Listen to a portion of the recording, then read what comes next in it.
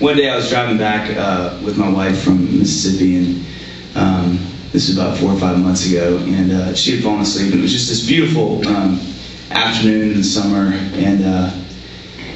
it was just gorgeous. You know, it just rained, and so it was kind of, the day was about to end, and it was just kind of one of those moments that, as a songwriter, I don't know how many of you guys are creative types in here, but I could feel something stirring, so I cut the radio off and I just started kind of listening. And I started thinking about that, and I started thinking about life and sort of like the things that, the chorus of this is just sometimes what we want isn't what we get, sometimes what we get isn't what we want, and how that works in so many different ways, and how many different ways that phrase has meaning. And I started thinking about them, and so I just kind of wrote this song kind of about them, but I think I can relate to that lyric, and sort of in life sometimes,